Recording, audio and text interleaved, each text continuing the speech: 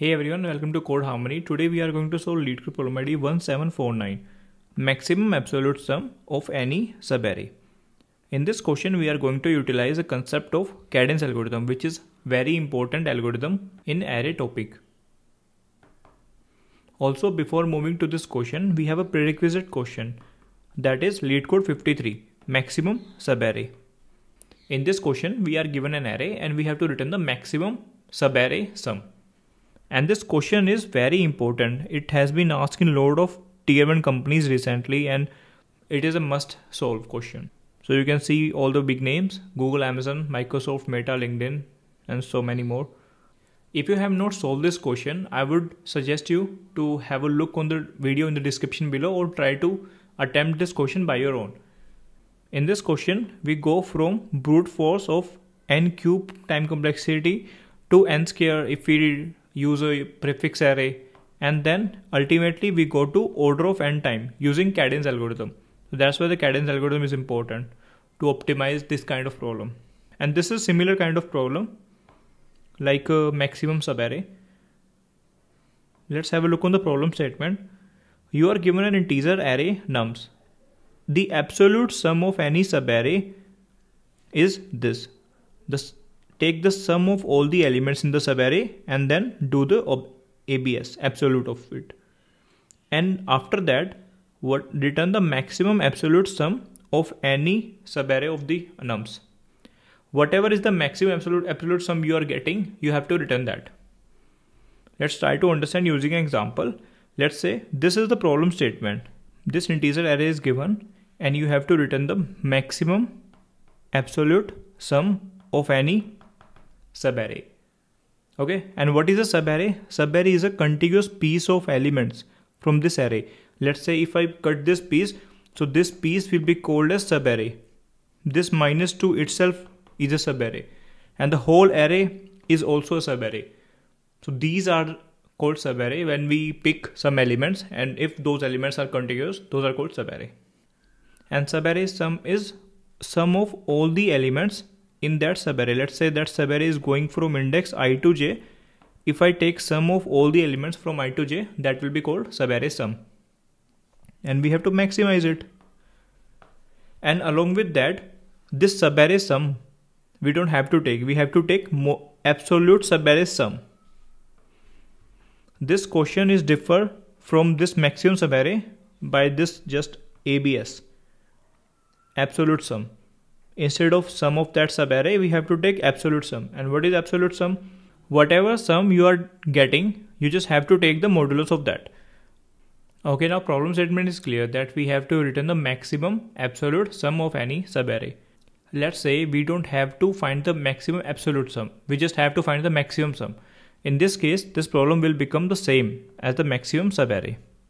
If we go with the brute force solution, in the brute force solution, we have to figure out all the subarrays. And to check that, what we can do is we can use nested loops. One pointer is going from 0 to n-1 and the second pointer is going from not 0, I to n-1. Using two loops, we are able to figure out all the subarrays, starting with I and ending with j. Or in other words, you can say figuring out all the subarrays starting with 0. So this is the first subarray and this is second, this is third, this is fourth, and so on. And starting with 5, this is first subarray starting with 5, second, third, and so on, like this. So in the brute force, we can go and explore all the subarrays starting from I and ending at j using two loops. One loop is going n time and second loop is also running n time. Using nested loops, we are able to get the starting index or ending index of every subarray in n square time. And now this is up to you, how you are going to figure out the sum of that subarray. If you are going to take a order of n time to figure out the sum, the time complexity of this approach is going to be n cube overall. Or if you want to optimize it, you can take some kind of prefix array, and every ith item in the prefix array is going to take sum of 0 to I. So once you have captured this prefix array, if I ask you that you have to give me sum from index I to j. If you know the sum of 0 to j, then take that sum, subtract sum of 0 to I minus 1. Then you will be able to get the sum of I to j in order of one time. So this is the optimization you can apply on the brute force solution. In this case, the time complexity will reduce from n cube to n square. But we still have to reduce the time complexity to order of n. And for that, we have an algorithm, Kadane's algorithm. And in the Kadane's algorithm, we do something like this. Let's take the same example. In the Kadane's example, we do the iteration over the array. And while doing the iteration, we keep track of the temporary sum. Temporary sum is the sum of all the elements we have encountered so far. Let's say I'm starting at this and I'm going in this direction. First element I'm encountering is -2. Temp is initially initialized with 0. So temp will become -2. And along with the temp, I can take another variable to store my answer. Let's say that is maximum. Currently we are just trying to figure out maximum subarray sum. That absolute part we will do later on. So maximum, let's say maximum is minus infinity in the starting. This is -2. -2 is better than minus infinity. So I will just update it that maximum sum so far is -2. Now I will again try to move in the same direction. And now the temporary sum is from -2 plus 5. It will become 3. 3 is better than -2. So 3 is also be updated in max. So now so far maximum subarray sum is 3. Now if I try to go to this direction again, I am encountering 7. So 3 plus 7 is 10. 10 is updated here. Maximum absolute sum is 10. And now if I go again, so 10 minus 20, which is -10. Now the sum, temporary sum is coming as -10. And the maximum sum I have captured so far is 10. So this is not the better one. So I will leave my maximum sum as it is. And I will just I'll just see what I have to do. Now you have to decide one thing, that from here to here, your sum is negative.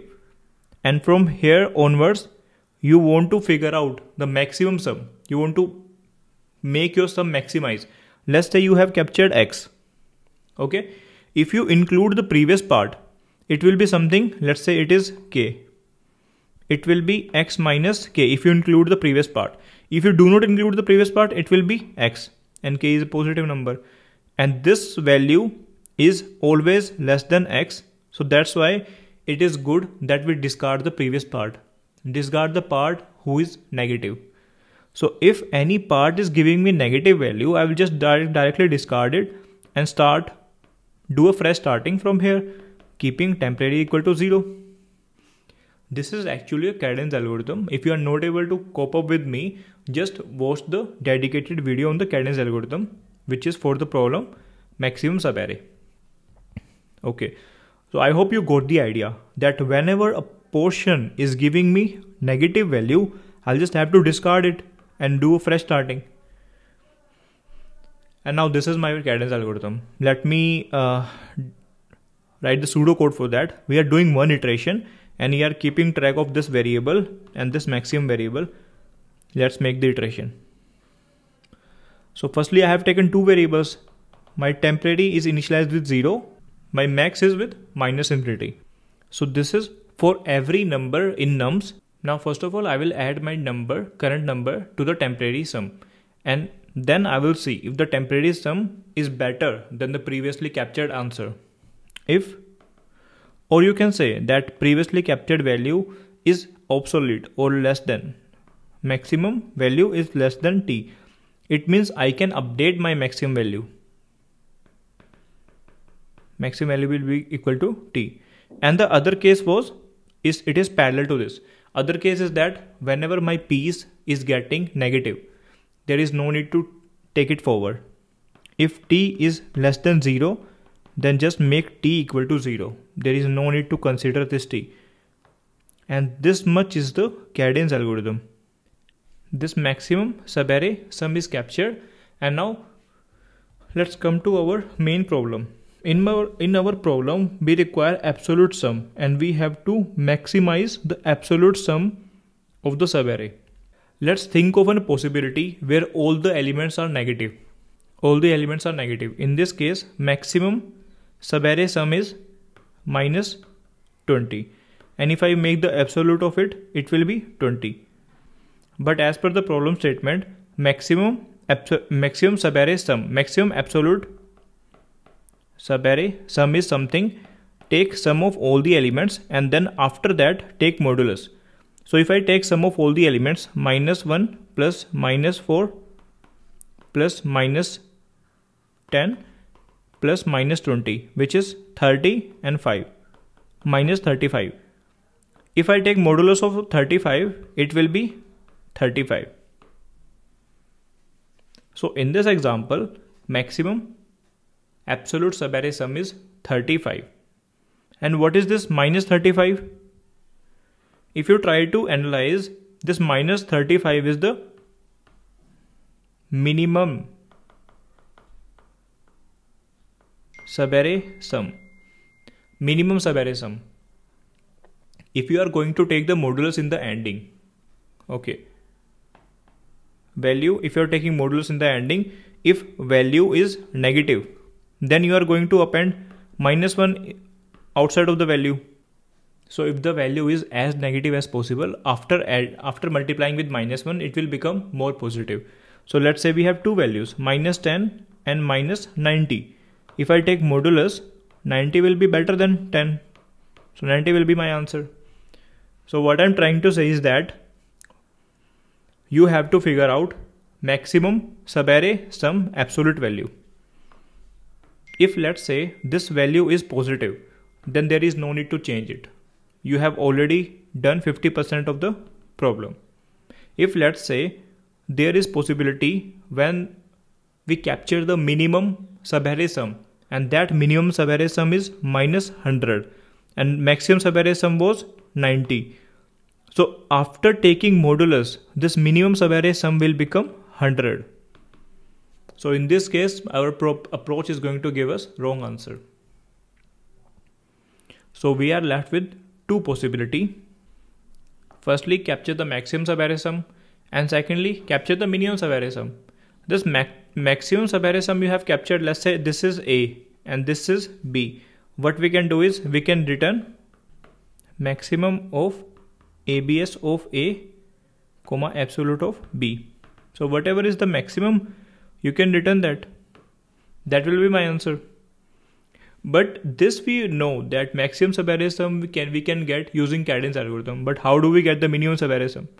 In the maximum subarray sum, what we did is we took some approach that we are going in this direction, and whenever this portion is giving me negative value, I am discarding this option because I want the maximum sum. But if I want the minimum sum, in that case, what I will discard? I will discard the portion which is giving me positive value. If some portion is giving me positive answer, that I will just discard it and then keep capturing negative values. So in this way, we will get the minimum subarray sum, maximum subarray sum, just opposite of the Kadane's algorithm. So this much we have to do. And what is going to be the time complexity of this approach?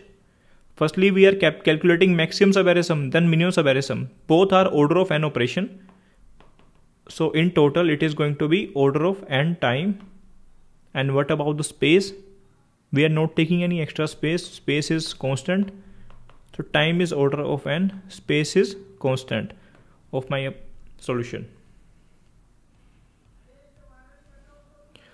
So this maximum absolute sum of any subarray can be found out if I utilize Kadane's algorithm to find maximum subarray sum and minimum subarray sum and just return the absolute, like maximum of the absolute value of any of these.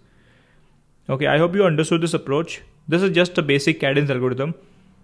This is the heart of the code, heart of this question. If you are able to understand this, you will be able to complete all the question based out of this Kadane's algorithm. Okay, now let's try to code this approach. As per our discussion, my answer would be math dot max. Max of what value? Absolute value of minimum subarray sum and maximum subarray sum. Math dot abs minimum subarray sum passing nums, and then math dot absolute maximum subarray sum and then nums. So this is my answer. I just have to implement these two functions, and these two functions will be based out of Kadane's algorithm. So private int, firstly let's implement the maximum subarray sum, the standard Kadane's algorithm. Maximum subarray sum, this is nums.